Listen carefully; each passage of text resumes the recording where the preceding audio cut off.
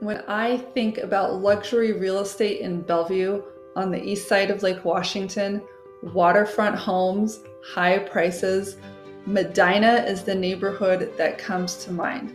Medina is a Washington neighborhood just right there next to Bellevue and the Overlake Country Club and Golf Club.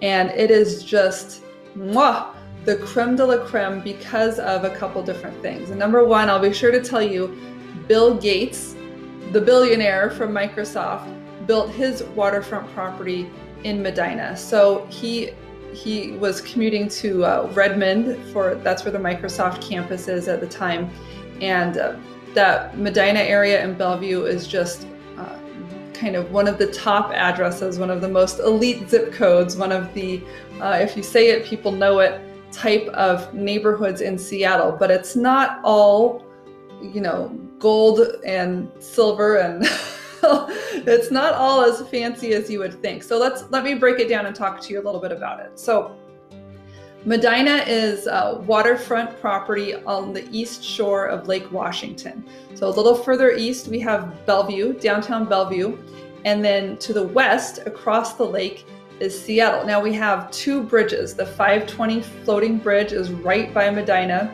and then the I-90 bridge is south, and that one goes from kind of downtown Bellevue to downtown Seattle on the south side of those sort of skyscraper areas. So from a commuting perspective, you have great access to both Bellevue and Seattle, and you can go north or south. North is going to get you to Everett, Washington, and south is going to take you to the airport and SeaTac, and you can get anywhere very quickly. You're right in the middle. Seattle is known for having horrible traffic, so the shorter you can make your commute times, the better. And Medina has great access to all of the major freeways, and you're close enough to the downtown cores that you're not going to have to spend a lot of time driving. So that's one thing. You could say maybe living next to Bill Gates would be another cool thing about it. But a lot of the homes in Medina are waterfront homes along the lake, but not all of them. It goes back a couple blocks. There's the Overlake Golf and Country Club there. And it's interesting because you'd think you'd be driving down a fancy boulevard with amazing homes and just awe-inspiring, catch your breath left and right. And that's not really the case. This was an area that was built and established a long time ago, fairly early in the history of Bellevue and its expansion, because obviously it was desirable being close to the city and close to the water. So a lot of the homes are older and they're reaching their economic obsolescence, which means that I saw a house that was a mustard yellow house in Medina that looked like it was about 1,500 square feet, and it was going for $2.2 million. Why? Because it was a lakefront lot, so it was really just the values in the land type of situation. So in order to get onto that lot, in order to build a nice home there, it's probably going to be a $5 million home. It just takes money to get in the front door.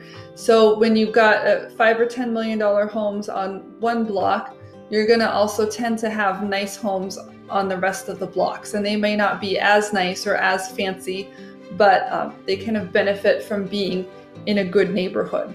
So what I found as I drove around Medina recently to kind of get some shots for this video is that there are a lot of older homes, and then interspersed here and there are the newer construction homes. And obviously the priority for those new construction homes are along the lake, and those lots tend to be skinny. So you get a long, narrow lot with waterfront access and road access, but not very much space side to side from your neighbors, because they want to stack in as many of those waterfront lots as possible. But they are fairly set back from the road and fairly private. Deeper into Medina on the land side, you're just going to get more of a nice, friendly residential area, but it's going to still, be in the $2 to $3 million range just to get into that neighborhood, get into the easy commute access and that type of a thing. Great schools in the area. The country club is good. It's mostly a residential area, Going to the south, you'll come to Bellevue. You'll come to Bellevue Square, which is kind of a shopping center area. So it's easy access to restaurants and shopping and things to do, but the area itself feels very quiet, very residential, fairly old, but nice, and certainly a lot of newer construction coming in. So if you'd like me to check out any addresses for you, get you some more information on Medina, what there is to do there and that type of a thing, let me know. I'm always happy to kind of dig in. I view these videos as a first taste or a first exposure, but obviously if you're shopping in this neighborhood, you're going to need a lot more information before you make a decision of where to buy, whether you want to build something, whether you want to remodel something, whether you want to tear something down, or just buy something as is. So I hope you enjoyed this little tour of Medina, and if I can get you more information on it, you know where to find me. Just hit me up in the comments, private message me, or send me an email. This is Emily Cressey with HomeProAssociates.com. My broker is HomeSmart Real Estate in Seattle, and as always, I am here to serve.